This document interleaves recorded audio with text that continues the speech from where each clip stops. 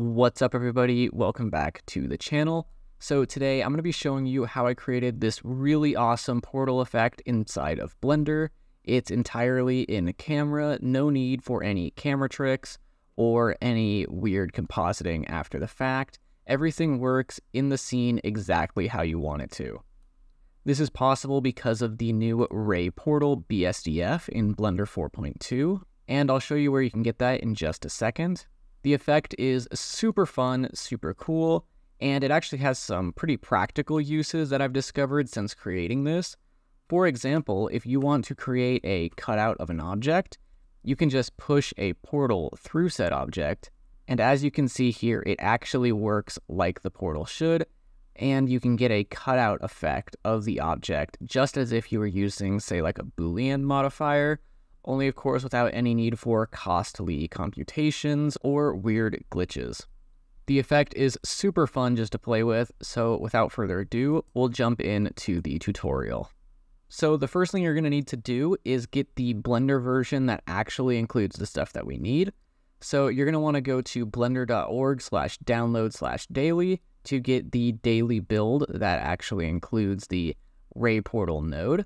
I've also put the link in the description as well. You're going to want to get this Blender 4.2.0 alpha.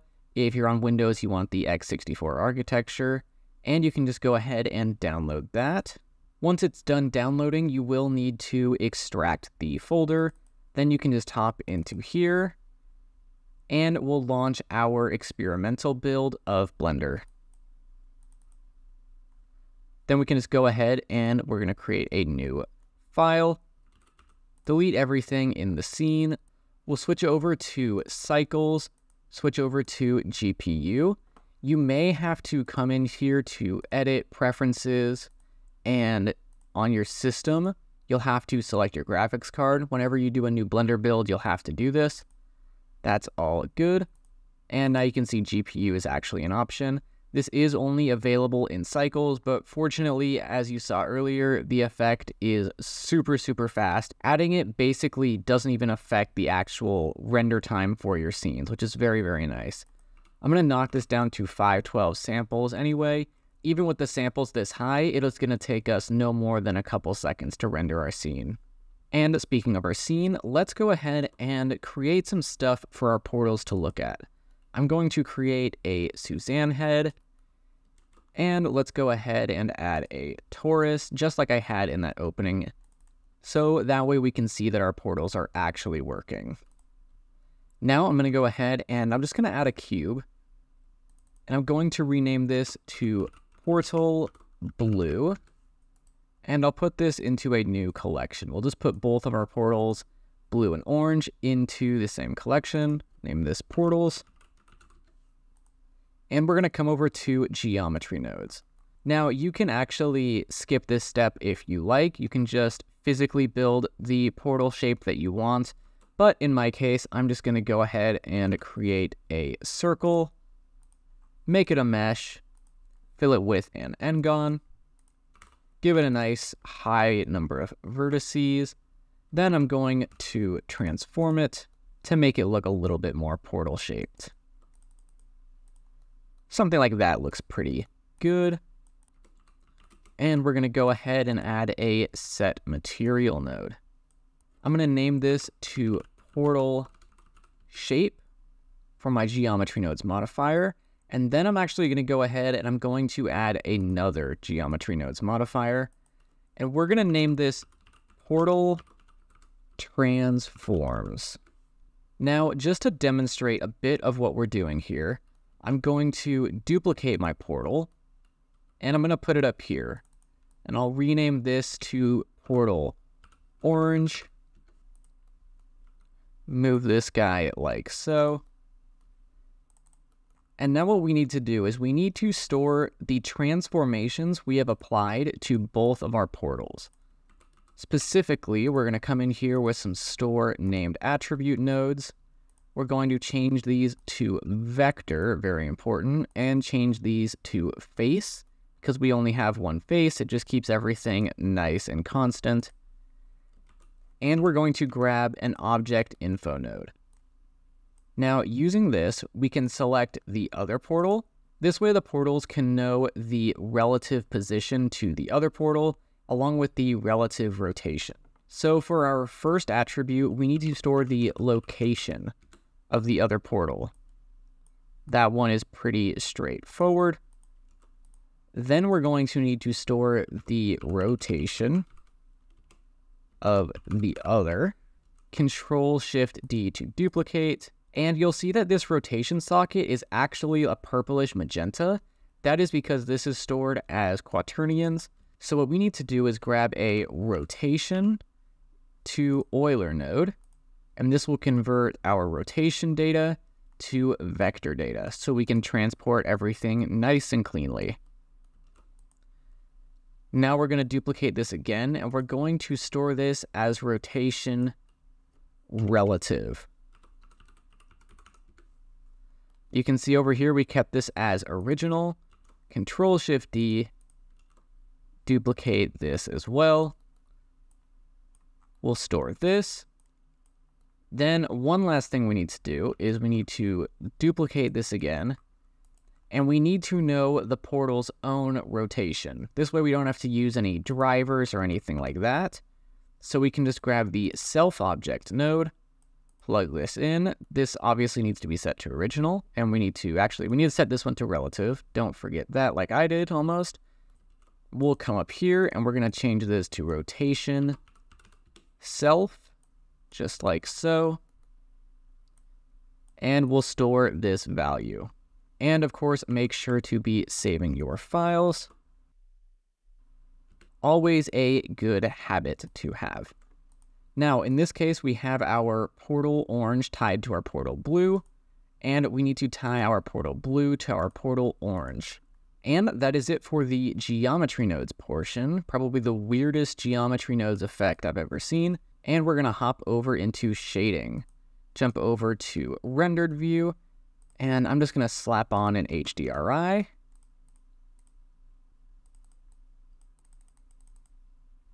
There we go. Hop back into here. And we're going to create a new material, name this to portal, and we need to make sure to assign this material to both of our portals. Now we can go ahead and delete the principal BSDF, and we're going to grab our fancy new Ray Portal BSDF. Now there are two inputs here, and by default, they make it so that you just have a transparent shader. Effectively, the ray goes in, and then it's fired again from the other side. You can see this causes some weird sort of light effects because light rays can actually just pass right through this just as they should.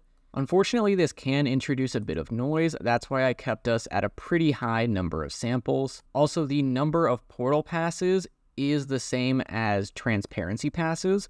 So if I want my portals to, say, be side to side to create that infinite mirror effect, you will have to up your transparent bounces and accordingly your total bounces to a high enough number.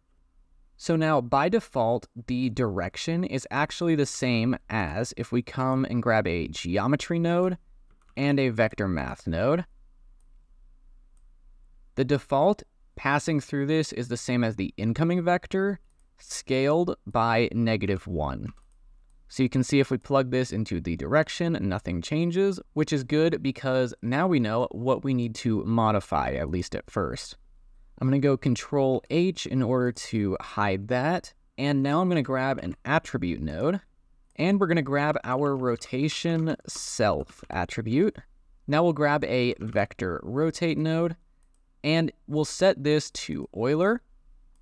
And the way to think about this is that the ray coming in and going out, we want to replace the going out direction with what it would be going out of were it coming out of this one. And so we want to exchange the ray's rotation in 3D space that it actually has for what it would have if it got transformed to coming out of the other portal. And the way to do that is actually really intuitive. All we have to do is remove the portal's own rotation, and then we just have to add back the rotation of the other portal. Plugging this into here, you can see that this gives us a really weird effect, and that's because we also need to change the position. Right now, it's just sort of getting fired out from the same position, but in a weird angle. And now it's actually a very similar piece of logic in order to get the changed position like we did with the changed direction. We're just going to grab our geometry node again and some vector math. And what we need to do is we need to actually grab an object info node and an attribute node, and we need our location attribute. Once again, we're just going to remove, by setting this to subtract, the object's own location, and we're going to add the location of the second portal. And so we're just going to add this change to our position like so. And if we plug this in, you're going to see it doesn't look right. And if you take a closer look, you'll see it's almost like the portal is there. It's just rotated in 3D space. And that is because the object also needs to be rotated. The positions get affected when you rotate the object. So once again, we're going to grab ourselves a vector rotate node, set this to Euler, set this to invert, and we need to grab our rotation attributes. We're going to remove the rotation self, and this time it has to be rotated around its new location. Since this is occurring after the transform, we have to use our location attribute, not the object's actual location. Now we'll duplicate this, keep everything nice and clean, and rotate our positions to fit with the other portal. Again, we have to rotate about the location, and we have to make sure to uncheck invert here. And now you can see it's more or less working, but it's like it's trying to choose between them. It can't decide if it wants us to be a portal or just a transparent shader. And that is because the rays are being fired from the other portal right at the surface. And that's essentially giving us a floating point error where Blender can't tell if the new ray is being fired out and just hitting the surface it was emitted from, versus being fired out and hitting the actual scene. So fortunately, there's actually a really easy fix for this. We're just going to go ahead and grab a vector math node, and we're going to run our normal output here, set this to scale, and we're just going to off-put the rays from the surface by a really tiny amount. We'll go 0.0001. Now if we go Shift-D, set this to subtract, we can plug this in here, and you can see everything is, it's all working fine.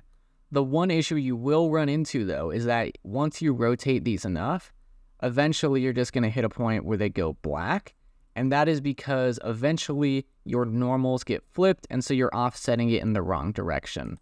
But now what we can do is we can actually just duplicate this scale, set this to dot product, and we're going to grab ourselves another vector rotate node. We'll go ahead and grab a combine XYZ, set it to 1, plug this into the vector. Then we need to snag a rotation attribute again. We're going to make this rotation relative. There we go. Set that to Euler. Plug this in. And now what we can see is how aligned this vector after being rotated is with the vector it was before. Again, just +1 on the Z. And if we grab a math node and check that this is greater than 0, we can tell Blender that, okay, as long as the dot product between the vector and its rotated self is greater than 0, well then everything is okay, just offset it with the normal. But otherwise, invert the normal, and bam, we have fixed the problem. As you can see, you can continue to rotate this any which way you want, and you can move it around your scene, and things will not break. And yeah, that's pretty much actually the video, guys. This is just something really, really cool and really awesome I wanted to share with y'all. Like I said before, this is a super new node. I really want to spend some time playing around with this. I know this is going to be super useful in the future. But yeah, that's the end of the video. Thank y'all so much for watching. If you want to get this project file along with a bunch of my other stuff, I do have a Patreon now.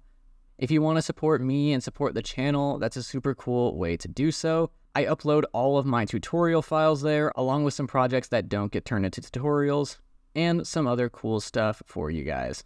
But yeah, with that said, thank you guys so much for watching. I hope you enjoyed it. I hope you learned something. If you have any ideas for cool stuff that can be done using this node, or you just have general ideas for videos in the future that you'd like me to take a look at, leave those in the comments below. I love to hear your guys' ideas and your thoughts. If you liked the video, consider liking, subscribing, all that YouTube jazz, and I'll see you guys in the next video.